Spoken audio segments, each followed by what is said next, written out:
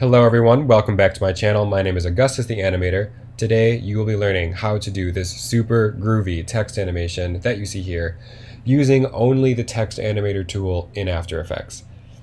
I did not know how to use this tool for the longest time. I thought it was clunky, not intuitive. It is kind of not intuitive, but once you actually learn how to use it and understand it, it becomes a very powerful tool. So I'm going to make it as easy as possible to learn. I hope that you do have a much better understanding after watching this. So let's dive in and get started. All right, I've set up a composition here with this groovy animation where a word is just popping in and then overshooting and then bouncing back a little bit below its final position and then resting in its final position. It's got some nice overshoot happening, and you know, it's kind of the love you put into any like object or word coming on or off screen as you're animating whatever. I would like to teach you how to get this amount of control with a text animator, and so we'll be using this sort of setup as a reference, except doing it per letter, and it's going to look super groovy, as you can see. And let's get started. I'm just going to turn this guy, actually I'm going to duplicate him, turn him off, hit U to bring up these keys, delete them, just so we have the word groovy sitting on screen, not animating.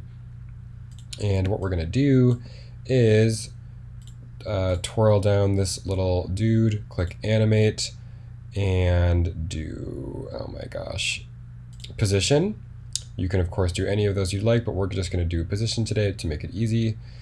And what we're going to do is change the name of animator 1 to starting position. Did you even know you could change the names of these?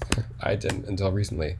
Okay, so starting position, we are going to start down here like we did with the reference word that I had.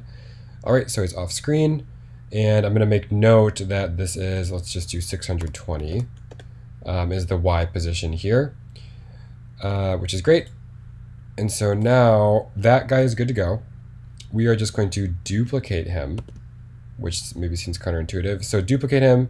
We now have, we'll call this overshoot, because this animator is going to create the overshoot that we want.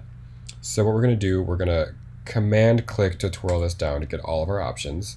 Let's actually, oops, make some more room here so we can see this, zoom out here. The first thing we're going to do is adjust the position to be, oh my lord, we're gonna do negative 620 to completely counteract this first starting position that we have, and then we're actually going to crank it a bit more to overshoot. So we'll say not 666, 665 is great. And next we're going to change the shape, and that's the shape of kind of like the box that affects these letters as it slides through. That'll make more sense in a second. We're going to click ramp down, and as you can see, it's a ramp down, and it's going to offset the amount or the effect that this animator has on the letters. So now, instead of adjusting for our range selector, instead of adjusting, you know, how much of the word it's affecting, we're just going to crank offset all the way to negative 100. Keyframe that bad boy, go forward, we'll say 10 or so frames, crank it all the way to 100, and now this is resting, let's see, because we started at 620 for the Y position and now we're at 665, this is 45 pixels above our resting position, or our final resting position. So we have a good start. So this animator is going to just create our overshoot. So like this keyframe, because this keyframe on the other one, let's quickly shut this off and turn this guy on. This is the keyframe that makes it shoot up the highest. And that's what we're doing with this this animator. All right, and we continue. Okay, so we've got that, super duper. I don't like that this is like a perfect little ladder or perfect little ramp down. So we're going to affect this ramp down by easing, what are we going to do? Ease high, which is basically like easy easing this keyframe. So as you can see now, you know, it creates like a curvature shape, so it's going to shoot up quickly and easy ease into it, just like you did with this keyframe here, basically. And so we'll say, let's do like 50%. It's like a nice, good number. Great. So that is great for right now. And now what we're going to do is, to save some clicking, I think we're going to duplicate this dude, so overshoot. And that's great because I want to call him overshoot 2. Let's command click this arrow down so we have all of our options. And for position, we're going to do, first let's put in 0. Oop, that was on the wrong one. Yeah, let's actually click to twirl this down because it ends up being pretty confusing to look at all of this. There's just a lot happening. So don't make that mistake. This is the position we want right here. I'm going to hit 0 just for now to show you that like if there's no values here, it's not going to affect anything. And we now just want to do this keyframe basically, which was shooting just below our final resting position. And so just below, since we're already hovering 45 frames above where we want to be because of the difference between these two numbers, with this, we're going to do, let's put in 45, because that'll be our final resting position. But we want to do it a bit further down to get that nice little bit of second overshoot. So let's do like 55. And it'll be, just kidding, let's do 60. And then that will be 15 pixels below our final resting point. And so now, if you don't, now it looks like nothing much is happening. But what you'll want to do is offset this you want to offset the offset keyframes. So let's just grab them and just shift them like 3 frames to the right. And oh my gosh, look at that. So by offsetting this, it allows this animator to have time to reach its final position, and then these will, this animator comes into effect and sweeps across it and makes everything go down. So if we pushed it, you know, to the right much more, everything would go up and then it would go down. And that looks lame. We want it to look like a smooth wave, and so you can adjust your offset or offset your offset keyframes as much as you'd like.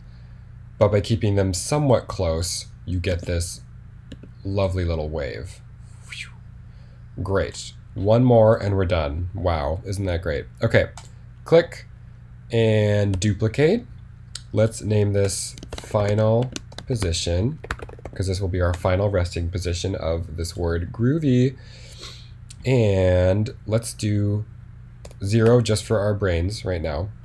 Is that right? No, it's not, because I did the same thing again. Let's twirl down final position, the final position animator. Go down to position for this guy.